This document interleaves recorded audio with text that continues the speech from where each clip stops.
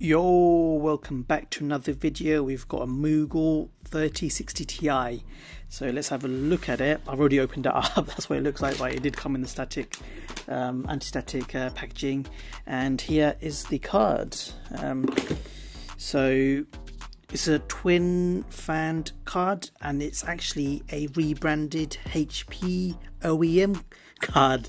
So yeah, all they've done is put the stickers on it and called it a Mougol, but it's actually a HP version of it. And the thing that's quite different about this card is the 8-pin is on the end of it instead of like on the side. So that's what it looks like, and apparently this card also runs a little bit hot apparently, so that's one thing I want to check out. Performance wise, obviously it performs like a 3060 Ti, so I'm not going to do any like benchmarks on gaming because we know what a 3060 Ti should perform like. All we're interested is the temperatures. We want it to be you know, not too hot, but like I said, I think this one runs hot. So this is what it looks like at the top. You can see the coolers here, you can see the heat pipes. Let's look at it this side. Heat pipes, it looks absolutely new, to be honest. There's nothing wrong with it. So that's what it looks like. You can see here on the marking where it's been tested, but I think this is like a new card. I can't tell. The outside obviously a new card, but the core might be repurposed. So yeah, that's one thing about these AliExpress cards. So yeah, these drivers uses the NVIDIA drivers. There's no special drivers it uses. Works off the official drivers. That's one question I always get. Do they work on official drivers? Yes, it does. And then you can see the back plate. That's what it looks like. Apparently this is meant to be white, but they've kind of like taken it off, and you can see the G-force here as well. So yeah, that's what it looks like. So yeah, again, I'm not going to test the games. I'm just going to do the temps because that's what I'm interested in, making sure it's within kind of reasonable temps. So yeah, let's get it inside and do some benchmarks and see what kind of temps we get. Yeah, I forgot to mention, I got it for around £151 on AliExpress. I thought I got a really good deal, but then Royal Mail got a hold of it when it came to the country, and they slapped me with a £38 customs charge or something like that. So it came up to £190, which isn't too bad, but if I knew I was going to get hit with the customs charge, then I would have probably not bought it. But it is what it is, and I'll probably put it in a build and sell it off anyway, so it's not a problem.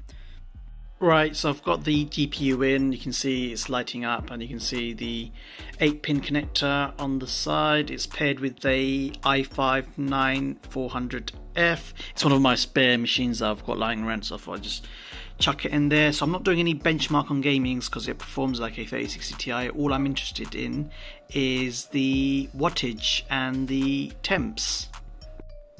Right, so on CPU-Z it comes up as 3060 Ti TDP at 200 watts, and it's using Samsung memory modules, and then on the GPU-Z we've got again 3060 Ti, and the sub-vendor is saying NVIDIA, not the HP, which is interesting, and all these are all the other data that we have. Right guys, so I've got Furmark bench test running, and this is version 2. I'm just going to do it really quickly, and as you can see, it's been running for about 5 minutes. Stress test on 1080p, temperature 75 degrees, not bad. Maybe with an undervolt and maybe even a repaste, it might lower it.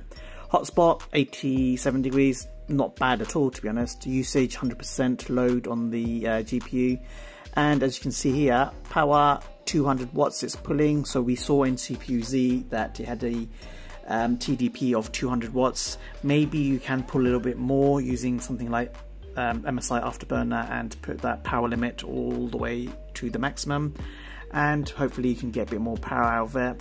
But I think getting 15 more watts wouldn't give you any more kind of performance. Probably better undervolting it. So yeah, there you have it guys. You can see the graph is all flat lines now, so it's not going up and down as much, so stabilized at those temperatures. One thing I did also want to mention was you can hear it's not very loud. I had other GPUs from AliExpress, they go crazy, especially AMD cards, they go absolutely crazy at 100%. when it's 100% load and the temperatures start increasing, the fans just go crazy and just goes really high. But yeah, this card as it stands, I think it's a decent card for what I paid. So 150 I paid, but I got charged £40 at customs, so £190. I think under £200 3060 Ti is still a decent card. Maybe it's going down to the 1080p kind of graphics card now, because the new games that are coming out, you need at least 12 gigs of VRAM. But yeah, that's another debate in another video. But yeah, that's a quick video on the Mougol 3060 Ti. If you have any questions, write them down below and I'll catch you guys in the next one. Peace.